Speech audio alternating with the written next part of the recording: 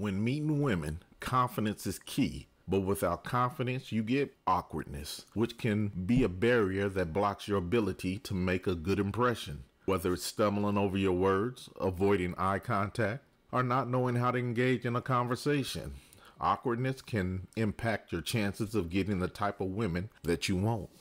Being awkward stems from self-consciousness and anxiety.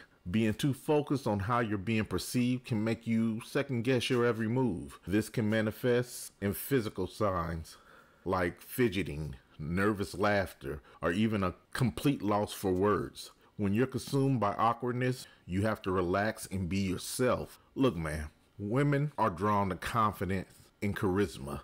They want to feel comfortable and at ease when they're around you. However, if you're awkward, it can create an uncomfortable situation. This discomfort might lead women to perceive you as insecure, goofy, or socially inexperienced, all of which can diminish your chances of getting those draws.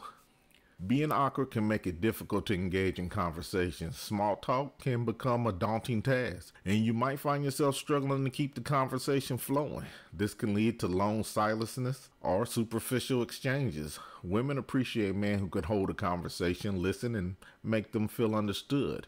If you're too focused on your awkwardness, you might just miss out on a great opportunity. But there is good news.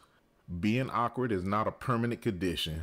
With the right strategies and a bit of practice, you can overcome your awkwardness and boost your confidence when meeting women. Here's how to get over being awkward.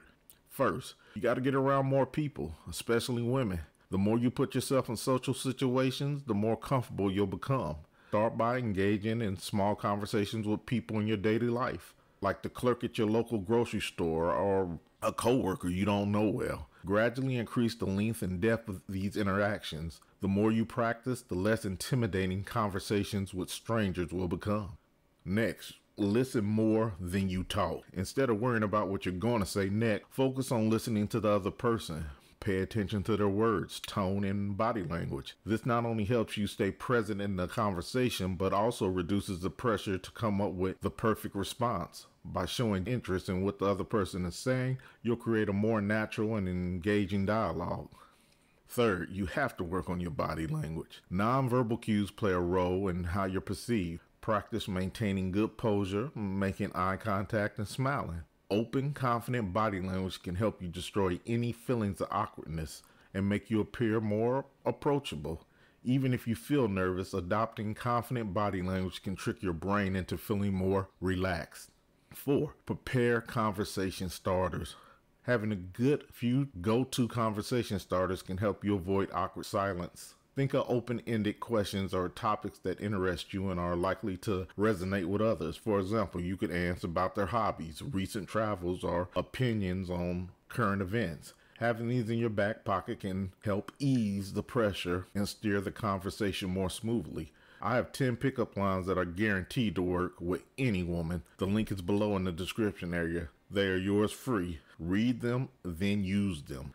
And finally, embrace your imperfections. Nobody is perfect, and it's okay to make a mistake. If you say something awkward or the conversation doesn't go as planned, don't dwell on it. Instead, laugh it off and move forward. Women appreciate authenticity, and showing that you're comfortable with your imperfections can make you more relatable and endearing. So here's the conclusion, man. By applying these strategies, you can overcome being awkward, improve your chances of meeting women. Building confidence and learning game comes with time and practice. So be patient with yourself as you work through it. Remember, the goal is to be the best version of you that you can be. And I will be there every step of the way to help you. So don't be afraid to join me and like-minded guys like yourself at Players University. The link to the class is below, or you can just go to www.adosagame.com and check us out. I'll holler at you guys in the next video, but until then, play on, player.